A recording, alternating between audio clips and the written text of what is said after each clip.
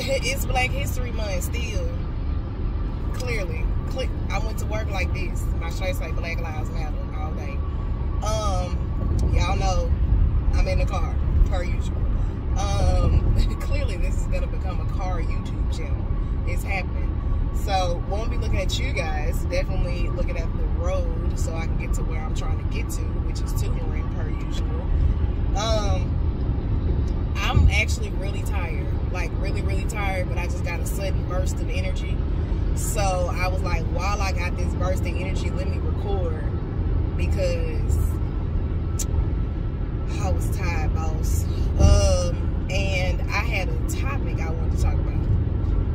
So I was having a discussion, me and Rodney was talking, right?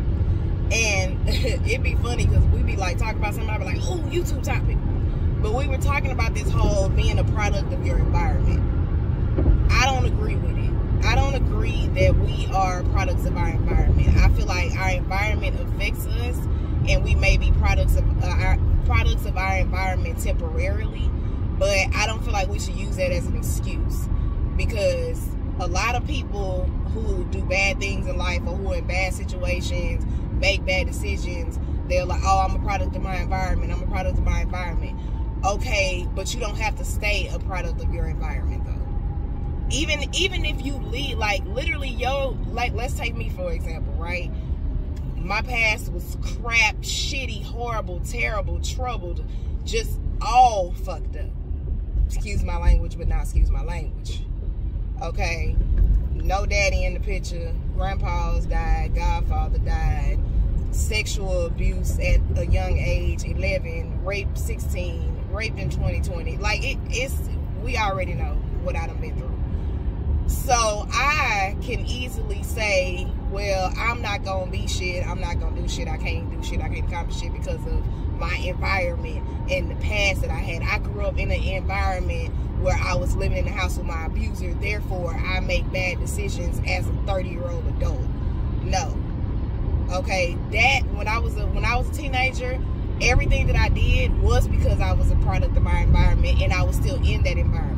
Once I got out of that environment, even in college, I made bad decisions because of the environment I came from. So I'm not saying that it's something that happens overnight.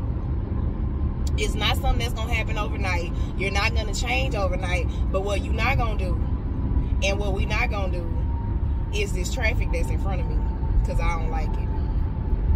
I don't like it. Somebody got pulled over, so I don't like that. But what we're not going to do for real is pretend or use it as an excuse. Like, stop doing that. Stop doing that, especially if you've changed your environment. When you move from a toxic environment, don't take that toxicity with you to a new environment. Create a new form of peace. Create a new mentality. Okay, you're not that person anymore. Like, you're not that person anymore. Even, like, I knew that I guess it's because I have to sometimes, I want to stop doing this, but at the same time I don't, because it makes me who I am. I look at myself and I'm like, okay, I could have easily crushed, crumbled, just tore apart, ripped down to shreds when I was sexually assaulted in 2020. Yet and still, I kept going. I was hurt temporarily. It was a tragic situation. It was horrible, but I didn't quit though. I kept going with what I was doing. I kept doing what I was doing because I was that motivated. I have that strong of a purpose. So I don't like when people use their past as an excuse not to get better. Don't do that. Like, we gotta quit with this whole product of our environment shit. Like, no, I don't care what your environment was or is. You can be something different. You don't have to let that environment consume you. It's just a matter of you being strong enough to overconsume the toxic environment that you're in with positivity. Like, you got to take that toxicity and turn it into positivity. So for now, we're speaking on toxic environments from the past. When we say I'm a product of my environment as a 30, 40, 50-year-old person, but your environment was bad when you was growing up. No. We're not doing that. We're not doing that. You're not in that no more. You're not that person no more. You're not in that no more. So stop using that as a crutch. Change your mentality. Everything starts within the mind. If you change your mentality, you can change everything else around you. But as long as your mentality is not right, as long as your mind is not in a positive and peaceful place, everything around you will be disturbed. Why would you go on that side? Baby, it don't matter what toll you go through. Either way, they gonna send you a bill because they closed. These people here, boy, drive me crazy. But hold on, y'all. So I got to pay attention. Ooh, what is that smell? What is that smell? Ew, gross. Sir, I need to get over. So can you? It smell like boo-boo. It smell like boo-boo and I don't like it. Ew, gross. That shit stink, literally.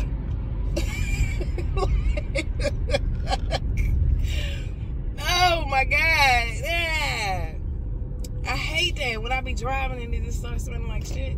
But I know where I am and it always smells like that over here on these dirty streets of Alameda. But again, environment, because I am definitely going through my old hood right now, and I do not act like the person I was when I was living in Herb Clark, Houston, Texas, always repping, okay? But we got to stop using that as an excuse, guys. Like, we literally got to do better. Because just because you grew up a certain way, just because your environment was bad, does not mean you have to be grown making bad decisions and bad choices. That's why I help teenagers, right? Because the trouble movement, these kids are most of the time are in bad environments. They're in environments where there is no father in the home, or like for the boys, there's a broken home. Well, for the boys and the girls, shit, it's a broken home. They get in these streets and just start messing with the wrong people. Like, they're in bad environments. Therefore, it causes them to make bad decisions, and they become products of their environment because they don't know no better at that age. Like, I didn't know any better at that age either. But it's up to people like me who are older and who have more wisdom to tell them you don't have to be a product of your environment. That was the whole reason why I got into the trouble movement and started what I started in the first place, because I did not want this mentality to keep going for generations and generations and generations. No, we got to break that. We breaking generational curses. We breaking cycles, because if you keep that mentality, it's going to pass down from you to your kids, to your grandkids, to your great-grandkids. It's going to keep going. So at some point, somewhere, you have to break the cycle. The cycle has to be broken. It can't keep going. The curse has to be broken. So we got to stop using it as an excuse. It's not an excuse. You are not a product of your environment. You are a product of whatever it is that you set your mind to. You are a product of whatever you form in your mind, whatever purpose God gives you. That is what you are a product of. You're a product of His creation. And with each creation, He gave a purpose. When He created you, when He created me, lady, this is a merge. So either you are going to get behind me or you are going to hit me. Which one do you fucking want? That's what I thought. Sorry, assholes. But you are from God to cussing. This will be happening. Y'all see the description. Y'all know we do this every time. But with each one of His creations, He gave each one a purpose. He was like, okay, I'm creating Miranda Monet Evans, and her purpose is going to be this. I am creating whatever. You who are watching this, just put your name, fill in the blank, because I don't know you personally or your name. I created such and such for this purpose and this purpose. This person here, this person here. Before you were even formed in the womb, He knew when He was creating you what your purpose was going to be. And I always say, life is already written. We just flipping the pages. Like, the book of our life is already written. We're literally just flipping the pages. We're going through the chapters of a book that God has already written for us. So he know what we gonna do even before we know. He already ordained. He already said it. He already wrote it. He just waiting for us to get there. We just flipping the pages. As the days go by, we just flipping the pages. With each year is a new chapter. That's how I look at it. I literally look at life like a book. It's an already written book, and I'm just flipping through the pages day by day. And whatever God got written in that book, that's what it's gonna be. Even with free will, he knows the decision you're gonna make before you make it. And that's why he lets us make those decisions. I done went into a whole, wait a minute. Girl, I done went into a whole nother gospel. Y'all better be at this event on February 27th is what you better do. That's what you better do. What? Girl, I'm out here finna get a game. Quit playing with me. If you ain't in Houston, then it's a virtual option. The link is in the description. Okay, go and get them captain tickets. Go and cap them tickets, okay? February 27th, 4 p.m. Central Standard Time. So wherever you are, then convert it. Because it's 4 p.m. Central Standard, and I'm not going to do it for you. But I am definitely looking forward to that. If you are in Houston, I expect to see you there in person. Okay, I want to see your face. Okay, I want to see your face from 6 feet apart with a mask on. But I want to see your face. I want to feel your energy. I don't even need to see your face. I just want to feel your energy. I just want to spread positive energy and love onto you. Okay, because that's another thing that we don't realize. Energy is everywhere. You can walk in a room and change the whole energy in the room if your energy is powerful enough, whether it's good or bad. Keep that in mind. People have strong energy. My energy is strong. And it's funny because, again, going back to me and Ronnie living in the same house, we both have strong energy. So when he would, like, you know, and we've got on YouTube and discussed his attitude before. This ain't nothing new. And if you ain't seen that video, then it's in there. It's in there. Go back. Well, we talked about us, like, when we first moved in together and how we met, blah, blah, blah. But when he's upset, he has a very strong energy. Like, he doesn't yell or get angry. He's a very calm person, but his energy is really strong. So if he comes in the house and he's not happy or he's upset or he may be going through depression or something like that, then it'll change the energy of the house, and I can feel that. And I'd be like, nope.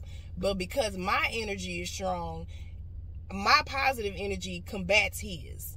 So when I walk into the house, the energy changes. Like, that's a whole video in itself. But energy is a very powerful thing. That's why you always got to make sure you have positive energy. That's why I'm so big on that. Because it literally affects everything around you, from the environment you in, the people around you, all kinds of shit. So, but going back to what I had originally got on here for, because I just started going. The Lord was just leading me. We have got to stop with this whole negative mentality. I'm a product of my environment, blah, blah, blah. This is why I make these. No, fuck that. Bullshit. I'm calling bullshit. You're lying. Like, you lying. You know, that's not what's happening. You are lying. You don't want to, you making an excuse not to do better in life. That's what that is. You're not a product of your environment.